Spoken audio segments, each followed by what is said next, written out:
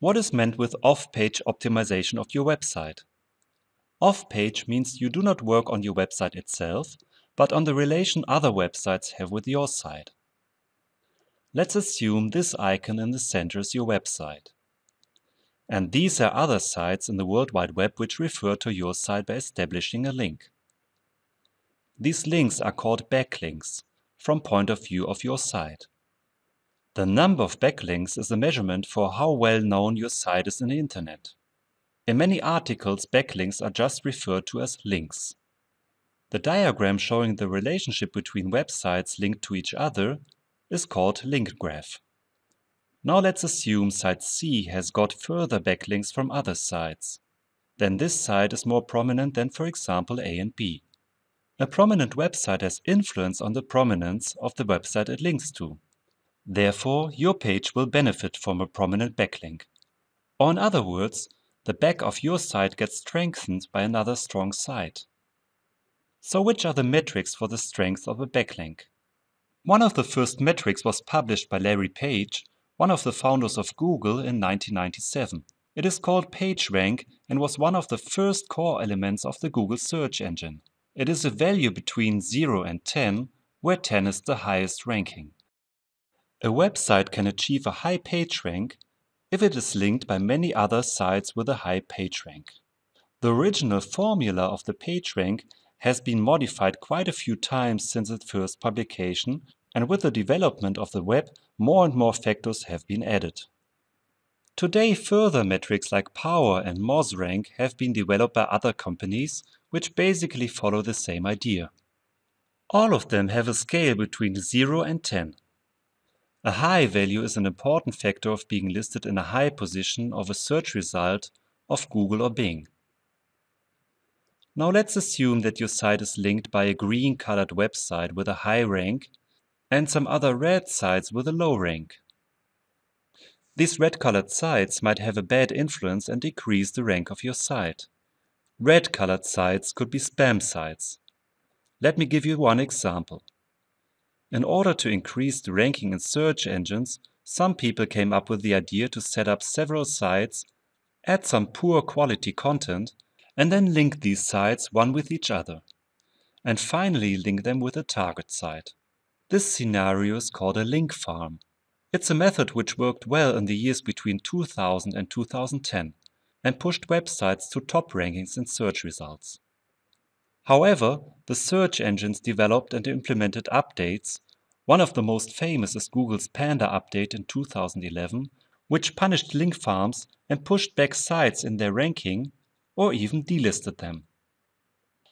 Link farms are an example for spam SEO, also called black hat search engine optimization. My advice: do not invest into the black hat side. Search engines have become too intelligent nowadays.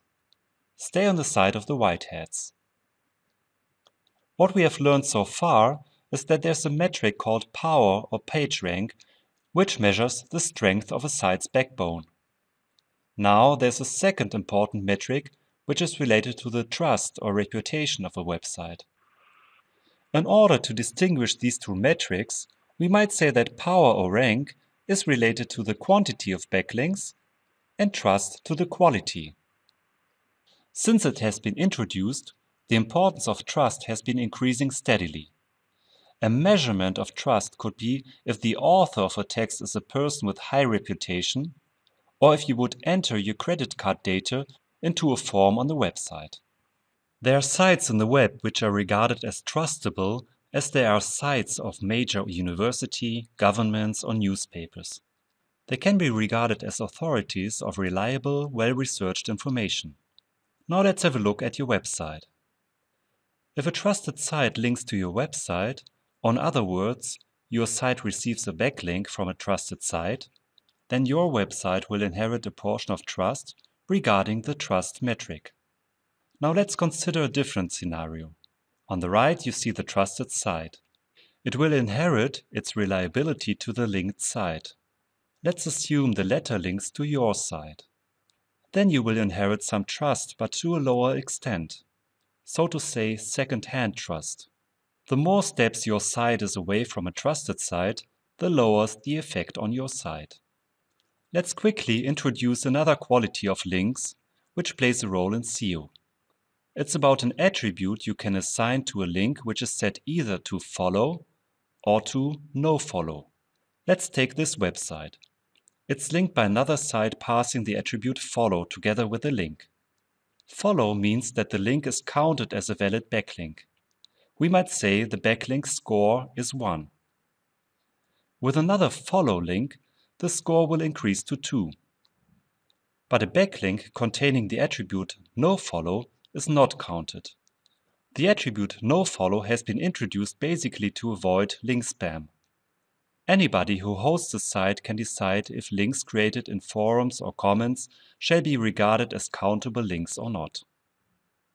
The importance of trust measurement increased significantly with time, especially with the growth of social media. The more likes and comments your site receives from pages like Facebook, Google+, or Twitter, the more users speak about you, the more your page's trust factor increases. But again, it's important who talks about you. A famous blogger or a highly reputable author on Google+ will provide you more credits than others. Power or rank and trust are often shown in a matrix, each axis from 0 to 10. Let's see some examples. LinkedIn is a highly reputable business site with a trust rate of 10 and a power rate of 8. The website of Harvard University has a trust rate of 7 and a power rate of 6.